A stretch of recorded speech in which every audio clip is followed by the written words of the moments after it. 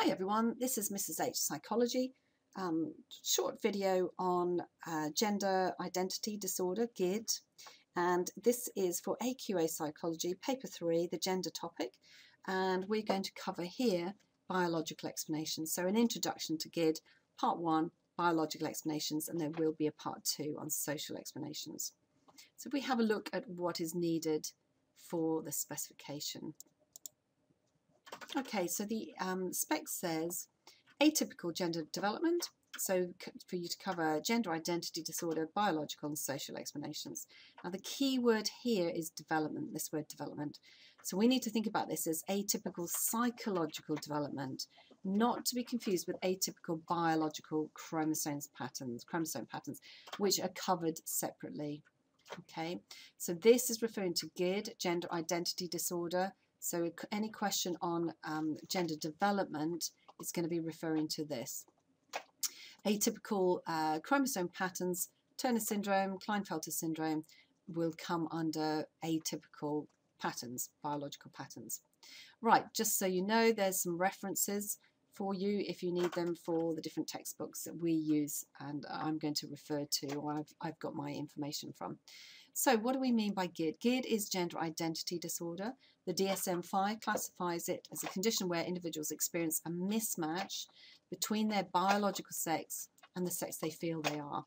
Now this has been seen on a sample paper and a mark scheme, so I would recommend that you learn that definition. What is GID? It's this, okay? Gender dysphoria, same sort of thing, it's all part of this GID. The dysphoria is the major symptom of gender identity disorder, and that's characterized by feelings of extreme anxiety, uncertainty, or being persistently uncomfortable about your assigned gender, i.e. what's based on your anatomical sex.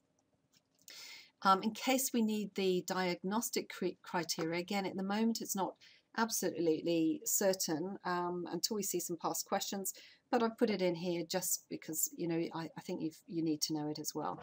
So a marked difference between a person's expressed gender and how others would see them. This has to recur for over 6 months, and it must be causing significant distress and or impairment, for example, in social functioning. In children, the desire to be the other gender must be present and it must have been verbalized. Okay, so explaining GID. Remember, even though GID comes under psychological development, there still may be, and it seems very likely that there is a biological, or there are biological causes. So we need to be able to explain and evaluate biological and social causes. Right, just so you're aware, from summer 2017, the exam paper, the actual exam, question 14 was this: discuss what psychological research has told us about atypical gender development, for 16 marks. Some students were a little bit confused. They had just had a question on atypical chromosome patterns. This was specifically about GID. Okay, so when it's talking about gender development, they're going to be referring to GID. Okay, for my guys, you know that the green are referring, the green highlighted pages referring to the revision booklet, and the red ones are referring to extension material. Okay, so you've got some references there. So the biological view covers various theories. It talks about a genetic possibility, i.e. that people might inherit this dysphoria, a hormonal possibility. All right, we've got some info further down, and also that there may be the possibility that there are structural differences in the brains of people. For example, in the bed nucleus of the stria terminalis, okay, abbreviated to this. Useful for you to actually be able to name this. I know it's a bit of a mouthful and you're not familiar with it, but try to learn that if you can, okay, rather than just abbreviating. And then once you've used it, obviously you can abbreviate. So biological explanations use different methods. We've got postmortems, and you've already studied that in year 1, postmortem studies, which will look at structural differences in the brains once somebody has died. So in other words, somebody with GID and comparing it with somebody, a postmortem on somebody who hadn't had GID. They also look at twin studies to look at the heritability, and you've also got gene profiling down there. So I'm going to take each of these in a little bit more detail. So we'll look at structural differences first. So brain sex theory or brain sex research focuses on what we call the dimorphic areas of the brain. In other words, the areas that take a different form in males and females. And they suggest that this dysphoria is caused by very specific brain structures that don't match with their biological sex. In other words, you know, there are differences between somebody who's biologically male, let's say, and a specific part of the brain which may look or be the size of, etc., a typical female. Okay, so we'll have a look at some evidence for that. We use, for example, postmortems, and they, as I've already said, and they will confirm these structural differences, okay, once the person has deceased. So let's have a look at the evidence. Right, so we've got Zhu, first of all, studied the bed nucleus of the stria terminalis in postmortems and found that around 40% were larger in males than females. And in postmortems of 6 male to female transgender individuals who had already received feminizing hormones, the BSTC was found to be a similar size to a heterosexual woman. Okay, so these were males who didn't feel like they should be male, they felt like they should be female, and in postmortems, 6 of them actually had a BSTC, which was a similar size to what we would call a typical heterosexual woman. Okay, so the argument here is that it's that part of the brain which is telling them that they should be female. This is supported by Kruger, who focused on the number, instead of the volume of the BSTC, focused this time on the number of neurons in the BSTC. And again, in 6 transgender individuals, it showed a similar number of neurons to those found in heterosexual women. Okay, so this time it wasn't the volume, it's the number of neurons. And they concluded that BSTC provides evidence for a neurobiological basis and proposed that that was already determined before they were born. We've also got Svab, who compared postmortems of 17 individuals who'd undergone gender reassignment against 25 controls who had not had a gender reassignment. And they found a particular area of the hypothalamus, actually it's called the hypothalamic unsonated nucleus area, was similar in size to the female control group in the male to female gender reassignment participants. And in the one female to male, it was similar in size to the males. So once again, evidence showing that the particular part of the brain, a particular part of the brain may be telling that individual that they are in the wrong sex. Okay, that the part of the brain is developed according to the different sex. So we've got that for our structural differences. Let's have a look at genetic differences now. Genetic differences looking at twin studies. Okay, we've got dizygotic, we've got monozygotic. Just a reminder, monozygotic, really worth you putting in any exam answer here. MZ twins are from the same egg that is split, so they have 100% same genetic makeup, whereas dizygotic, fraternal, non-identical, these are just 2 eggs that happen to be in the womb at the same time. All right, so they're just the same genetic makeup as siblings. Okay, so what evidence have we got? For example, hair compared gene samples from male gender dysphorics and non-dysphorics, and they found a correlation between the gender dysphoria and a specific gene called the androgen receptor gene, and that implies that this gene is involved in a failure to masculinize the brain during development. If you remember, we all start off in the female form, but in the first trimester, I think it is, the male hormones should trigger a response so that the brain starts to be masculinized in the womb, and the idea being that by the time an infant is born, its brain is already this argument is that its brain is already shaped into being a male brain. And that's their argument. Okay, so it could possibly be something here, a gene which is causing this dysphoria. Coolidge assessed 157 twin pairs, 96 of them MZ and 61 DZ, for evidence of gender identity disorder. And they used clinical diagnosis from the DSM-4. 62% of these cases were said to be accounted for by this genetic variance. And again, that suggests that there is a strong heritable, in other words, that you've inherited, you know, some sort of difference here, a strong heritable component to GID.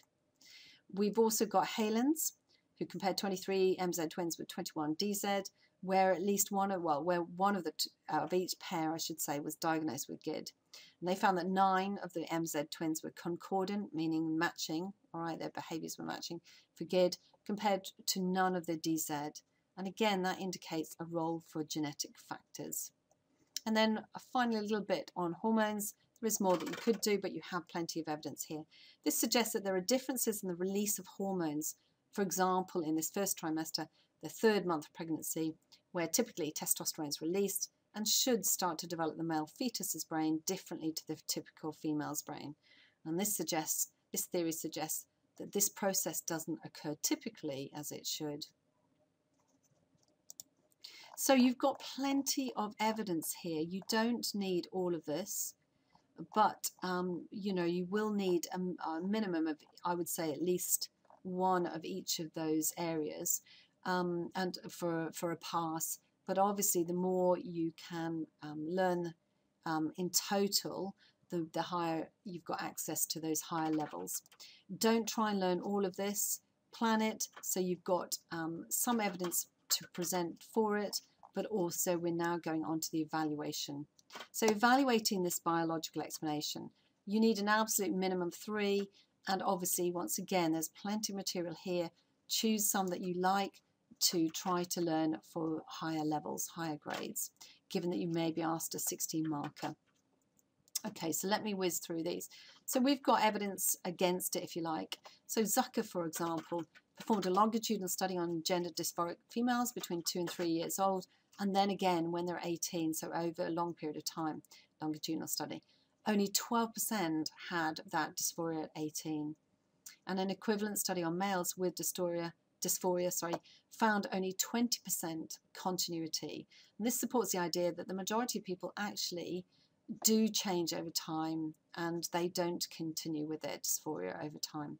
However, Hines argues that people who do experience this dysphoria, which persists, face such emotional and psychological hardships that it can't be just a social thing. It's got to be much more fundamental. It's got to be a biological cause for these people who do persist.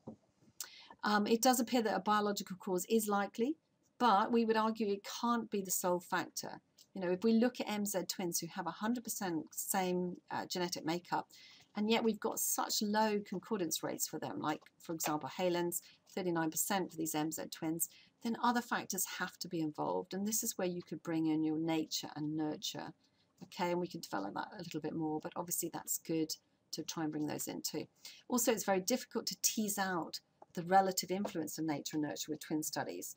And we should throw in that term interactionism, that we have the two interacting. All right, nothing is straightforward in nature nor nurture. Twins, especially MZ twins, are probably going to influence each other, and their environmental conditions are really very, very similar, especially when you compare them with DZ and so on and so forth. Also, due to the fact that GID occurs so rarely, sample sizes are very small, and obviously with that means we have a problem generalizing to the whole population. Is it that there's something that's actually very different in them already? Is there something else that's going on, another confounding variable that we haven't spotted? GID research, obviously, here's where you can throw in socially sensitive area, ethics. We need to be very careful about confidentiality, protection from harm. This is really personal and very sensitive area for people to discuss. People get naturally quite emotional talking about this as a topic, and so we need to be very, very sensitive to this if any research is going on. We also have contradictory evidence for the BSTC. So, for example, it's claimed that the BSTC is fully formed by 5, and any hormone treatment that they may have as part of their gender reassignment shouldn't have an effect on that BSTC. But this has been challenged, and alternative research, for example, by Paul et al. As one example, has found that transgender hormone therapy did affect the size of the BSTC. And that means that the brain differences found in transgender people from postmortems could be the result of that therapy. And that kind of discredits this theory that the differences in BSTC causes GID. Biological explanations are criticised for being reductionist and oversimplistic. And again, if we're bringing in our issues and debates, you know, this is quite good high-level stuff, that we're explaining it, saying that it's reductionist. It reduces these very complex behaviours to very simple genetic, neuroanatomical, or even hormonal explanations. And the problem with that is that there are probably other contributions from higher psychological or social levels which aren't really being taken into consideration. And, you know, it's likely that an interactionist combination of all of these things is actually a better explanation for it. And then we go on to social, which will be in part 2. So just to recap, you've got plenty of evidence for it, plenty of evidence against it. Be careful, you don't need all of these. You select. I would say that you really need, for a 16 marker, you're trying to aim maximum really 8 points that you can fully expand on, you can really develop. So we want some support for it, we need evidence against it, but more importantly that you can really explain. So select. If there's something there that you don't like or you find really difficult to understand, just leave it. Move on to another point. Find some points that you can develop that you're happy with. Okay, and then I'll deal with the social in part 2.